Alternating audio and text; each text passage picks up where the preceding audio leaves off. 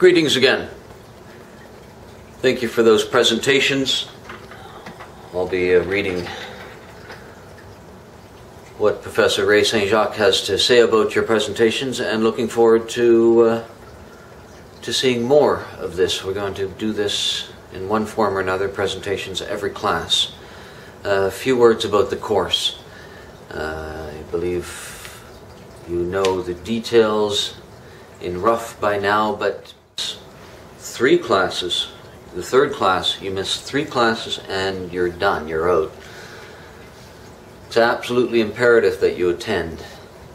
You can produce a medical certificate, supporting documentation like that for emergencies, but for the next 6 weeks, Tuesdays and Thursdays in the morning, you belong here, 8:30 to 11:30, which is rough, I know, but that's the nature of the beast. This is the priority. I'm not going to accept excuses about work or about what your boss had or about the meeting or about the whatever. That will count against one of your 3. So keep that in mind. If you're not able to commit to this class, drop it now, because I have no patience with students that don't put the effort in to show up. Showing up is the number one course to success in school and in life, and too many students are not showing up, too many students are not reading, and too many students are not giving a damn about their education, which is extraordinary. Speaking of extraordinary, the debate that's taking place on the nature of capitalism right now, we see it in the rise of the Occupy movement. It's not a new debate, it's a debate that's been going on for over a century and more about the nature of capitalism. It's a very curious time when we see magazines like Foreign Affairs, which is a conservative magazine by any measure, have on its title Capitalism and Inequality, and Foreign Affairs addresses the issue by saying, yes, there is considerable inequality out there, extraordinary inequality. In fact, one of the clearest, most indisputable financial realities, facts of the situation is that over the past 30 years, since the time of Reagan and Thatcher and the neoliberalization of the economy, that's deregulation that occurred in the 1980s, but particularly over the past 30, 40 years, the rich have gotten considerably richer. CEO pay scales, for example, have gone from 1 to 20 ratios to 1 to 3 and 2 and 300, making 2 and 300 times what the average worker makes. And we accept that as normal. We accept this vast gulf as normal, justified. You must be aware, and if you aren't, heaven help you, that the world's been going through a bit of a recession, that European states and America are, in particular, going through repeated recessions with the mortgage crisis, the financial crisis, and so on. And the response to that has been among the elite, the plutocrats as they're called, governing elite. They've instituted measures in Ireland and in Greece and various other states, austerity measures. Britain's following that path as well. The idea of decreasing government spending to fix the economy. And there was an interesting article in the New York Times today by Paul Krugman. He talks about the failure of this austerity theory. The science behind it's proven flawed. The economic theory is in shambles, and it's a bit of a joke when it comes down to the actual numbers of it. But the details aren't as important as what the theory represents. So the theory represents, Krugman says, an imposition of elite beliefs upon policy. The elite believe, let me get it from his mouth, I have to ask, what are the policy preferences between the difference in policy preferences let me put it this way, sorry, there's a difference in policy preferences when it comes to economic actions between the middle class and the elite. The middle class see deficit as being a problem, but only one of many problems. The elite see deficit as being the problem, the single biggest problem. And the elite believe that the solution to this economic trouble that we're in is to decrease spending on social welfare, decrease spending on health care, decrease spending on pensions and retirement. The middle class and lower classes believe just the opposite, to increase those spendings on the entitlement programs, on the social system. Now, the funny thing, and Krugman points this out, this brings us into the realm of ideology and economic thinking, is that the austerity theory fits with the elite belief that governments need to spend less to increase the economy, and governments need to spend less, in particular, on things that are of concern to the middle class and the lower classes. The elite don't have to worry about health care, the elite don't have to worry about retirement, they're taken care of. So they don't care to see money being spent on things that they don't need. And that's the type of money they want to take out of the system. Krugman concludes, the austerity agenda looks like a simple expression of upper-class preferences wrapped in a facade of academic rigor.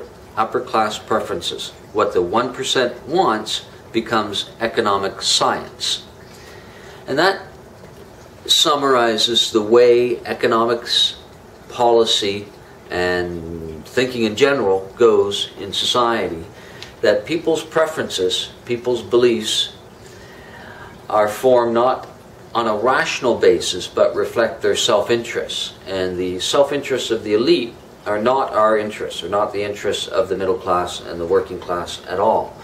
And so there's belief systems coming from education, from all the sources that generate beliefs, but primarily from education systems, sciences and so on, that support these different points of views. Now, what I'm trying to say here in a rambling way is, first and foremost, inequality exists in the economic system.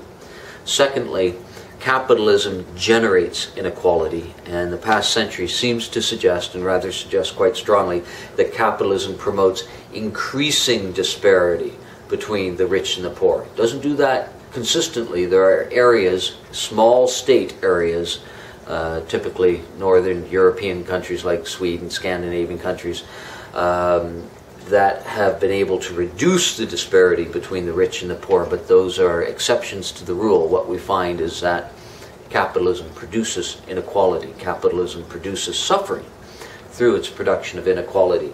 And the universal recognition among economists, very few are willing to deny this, that capitalism produces inequality, and that inequality is now one of the primary policy issues around the world, because if you have high levels of inequality, you have high levels of unrest.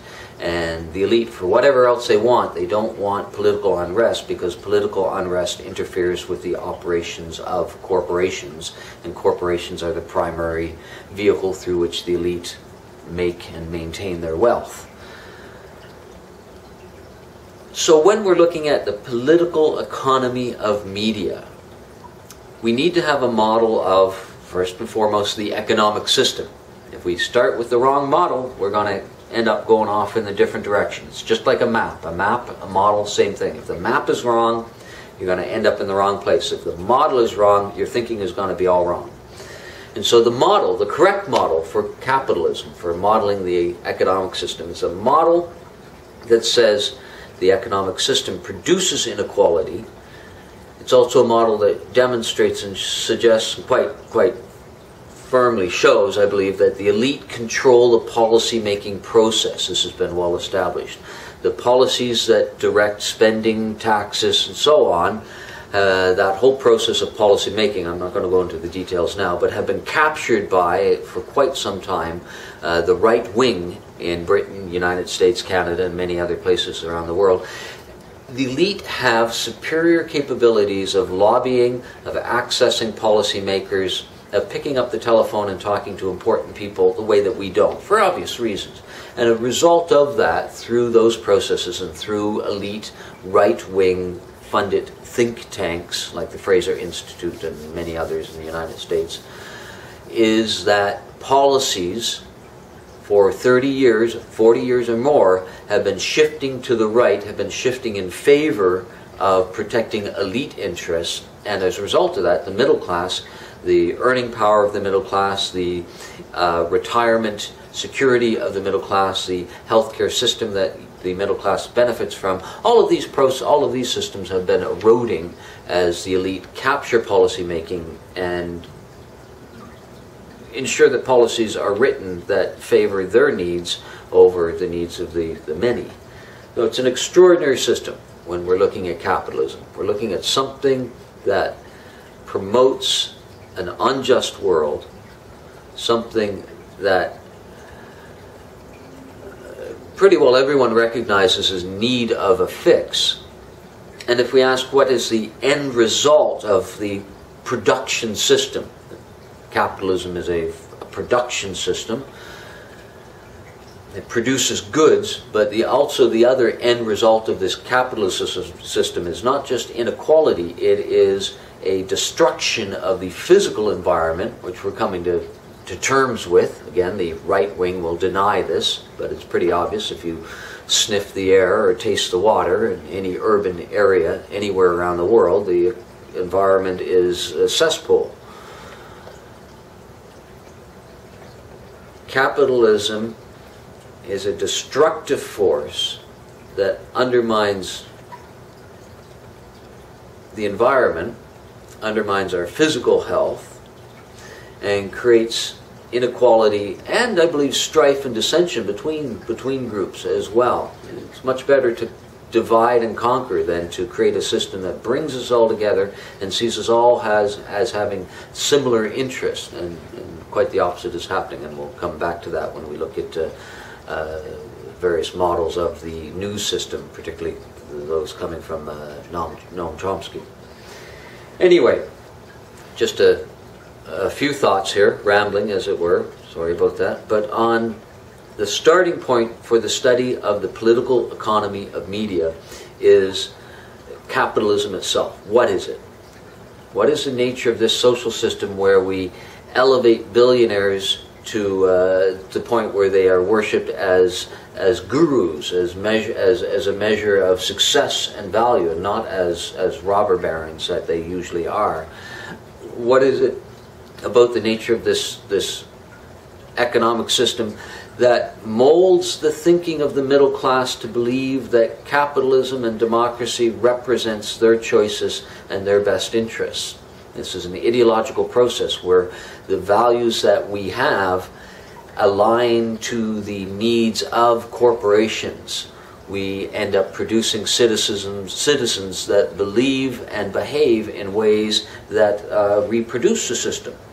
The idea here, the concept here is that in a mass society, you need the distribution, the production and distribution of mass ideas that allow for mass behavior that aligns to the needs of mass society. And one of the primary systems for producing compliant citizens who believe that the ruling elite, that the economic system, and that democracy itself are working in the interests of everyone equally in a reasonably efficient fashion. To produce that, you need mass education. And university and high school, and university in particular, is one of the most ideological systems where we find the production and reproduction of ideas, because that support the managerial processes of capitalism, because one of the primary goals, one of the primary products of the university system is the management class itself. out of universities come not just the workers, but the managers, and for some of you, the owners and operators of capitalism. We are the management class. And universities are intent, first and foremost, on producing a friction-free population that aligns with the needs of the state and corporations, so that capitalism continues to roll on uninterrupted. But we're going to look at it from another perspective here. We're going to look at capitalism, as a belief system that has been captured by the elite, that creates the conditions of class warfare, and how media becomes the mouthpiece of corporations and the political elite, and a primary vehicle for manipulating public opinion. And when it's not manipulating public opinion, it's just distracting us with bread and circuses. Some of the things we'll be looking at over the next 6 weeks. Thank you for coming. Thank you, Professor Ray St. Jacques, for assisting today. And I think that will be enough for now, and I'll see you all next class. For next class, I want everyone to have read their introduction, and we're going to do another series of informal presentations on your introductory chapter. So that's your homework. Read the introductions to your books and be ready to present an informal, no PowerPoint or anything like that. I just want you to stand up, give an informal summary of your introductions to the class. What we'll accomplish through this reading seminar is, instead of looking at one book, and instead of me going blah blah blah for 3 hours twice a week, which would be very painful, is that we will spread the work out amongst all of us, and we will go from one book to many books, and we'll cover much more ground and move much farther faster, and have a little more entertaining value as well from all the different perspectives and personalities. And you're going to do fine. And if this course goes anything like it has gone in the past, we're going to have a great time looking at what I find to be some very interesting and often exciting ideas about the operation of power in modern society. Because in the end, that's what we're looking at, is we're looking at how power operates in and through media systems in a media culture where people spend more time consuming media than they spend doing anything else at all.